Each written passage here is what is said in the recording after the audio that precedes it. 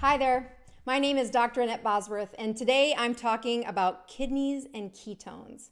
We're going to set this story straight. If you've checked into any of the other videos, you know that I give little lessons on why ketones and ketosis has so many health benefits, and the kidneys are no exception to those lessons. Kidney function.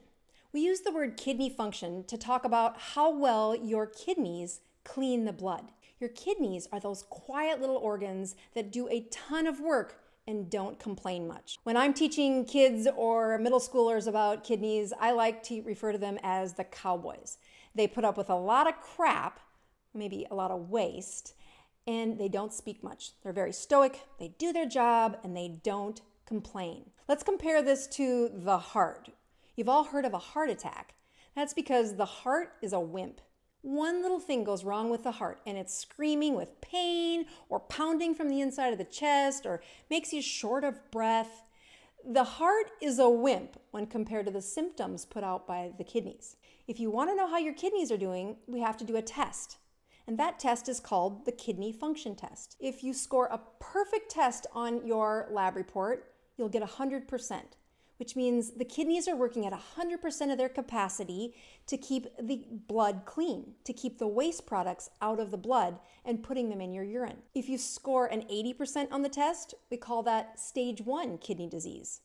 Score a 50% and we call that stage 3 kidney disease. If you score a 15%, we put you on dialysis. You can't live long when only 15% of the kidneys are cleaning the blood for the whole body.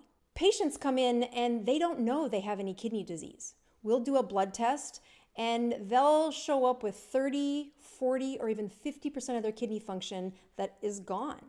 And they have no symptoms. Those stoic cowboys have said nothing about the lost kidney cells that they've suffered. Today's most common reason for killing off kidney cells are blood sugars that are too high, but you don't know it. Your average blood sugar should be 83.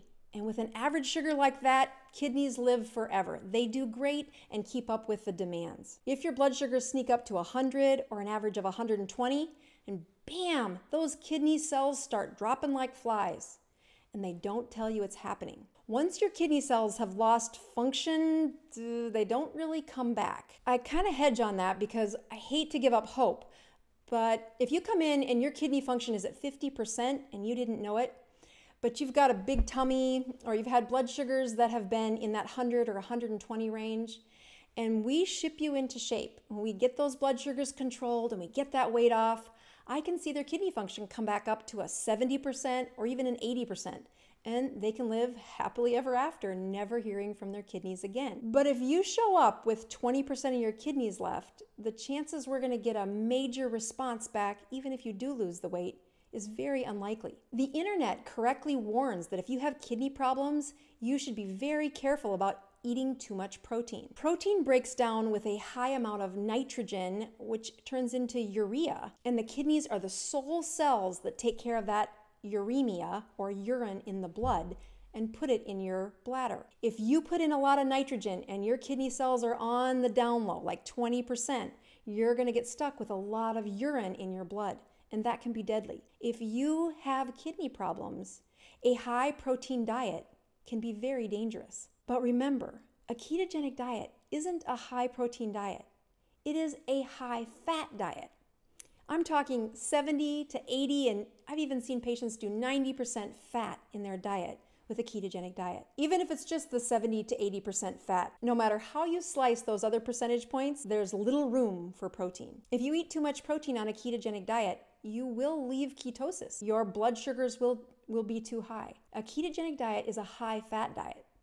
And I contend it's one of the nicest things you can do for your kidneys, especially if you've had a less than ideal report. Remember, ketones are these wonderful little molecules that almost translate to not having inflammation in your body. The higher your ketone level on a ketogenic diet, the more I can be guaranteed that your system is living with a lower and lower amount of inflammation. You want to tick off kidney cells, add a bunch of glucose to that blood. Have a high blood sugar. If you add a little pressure, like high blood pressure, and then you add some medications that are all cleared by the kidney, you're going to see kidney cells drop like flies. You add in ketones and a ketogenic diet, not only does that come with a lower blood sugar, but you also find blood pressures to decrease when they're on a ketogenic diet as well. Now add in the anti-inflammatory effect of that ketone, and you've got the golden trifecta: lower blood sugars, lower pressures, and anti-inflammatory. And let's not forget, a ketogenic diet usually coincides with a great amount of weight loss. You take off the amount of mass that those kidneys have to clean in a day by losing weight, and you have golden kidneys. I hope this put out the myth that ketones and kidneys do get along, that you can do a lot of repair with a ketogenic diet if you've got kidneys that aren't quite perfect. If you'd like to learn more about this ketogenic diet, check out the book that I wrote, Any Way You Can. You can find it on Audible or Amazon. Until next time, thanks for checking in.